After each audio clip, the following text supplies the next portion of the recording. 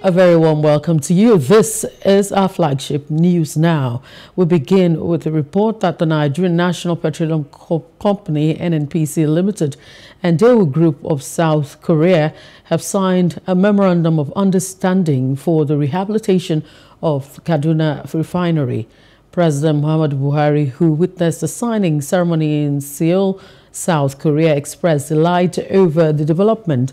According to a statement from the presidency, Daewoo Group is already carrying out rehabilitation works on Warri Refinery, which will, at the first instance, deliver fuel production before the first half of 2023.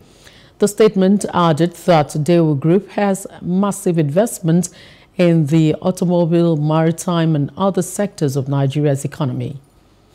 Daewoo Group has massive investments in the automobile, maritime, and the other sectors of our economy.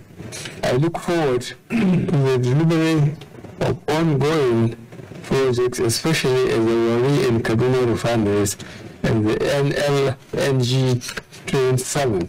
This, no doubt, will open many more windows of opportunities for Daewoo and the other Korean companies. Hello, hope you enjoyed the news. Please do subscribe to our YouTube channel and don't forget to hit the notification button so you get notified about fresh news updates.